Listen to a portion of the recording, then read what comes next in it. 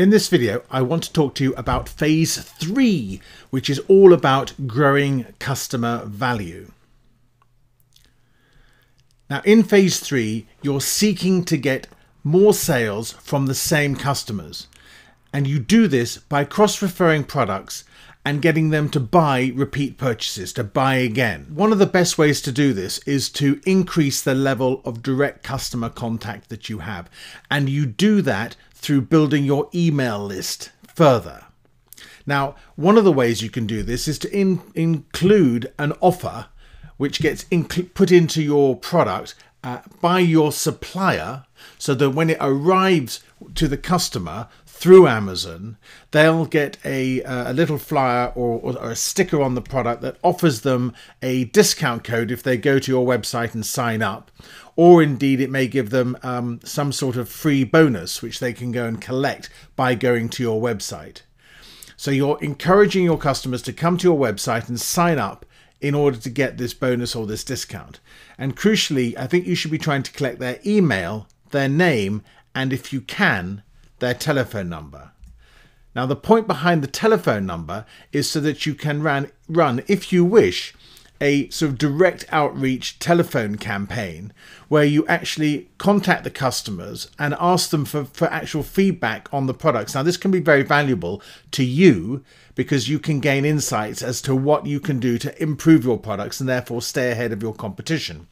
Equally, you'll be building customer loyalty because they'll be so impressed that you're actually ringing them up and taking the trouble to ask them how they're getting on with the product. Now, once you've got them on their email list, you can build an autoresponder sequence which gradually sells them into other products. But make sure that that autoresponder list isn't just selling.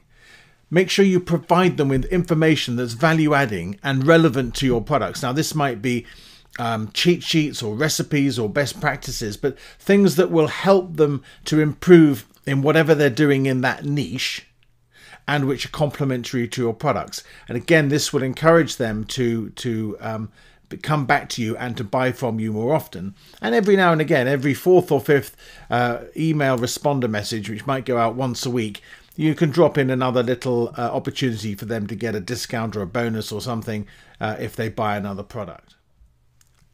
Now, another way you can do this is by diversifying the platforms on which your products are available. Now, you could put them on eBay, for instance, or you could develop an affiliate network through Ratook and Linkshare, where people are selling your products through an affiliate. You could promote sales pages on your own website, but however you do this, you want to be driving your traffic back to Amazon and getting them to do all the hard work, all the fulfillment and all the rest of it. So the more places that you have your products out there, then hopefully the more sales you're going to get from new customers. And don't forget, the remaining part of this strategy is to get your existing customers to buy more of your other products as well as make repeat purchases of your original product. So that's it. Phase 3, growing customer value, how to take your Amazon FBA business to the next level. I hope you found that helpful, and I look forward to seeing you again very soon in the next video.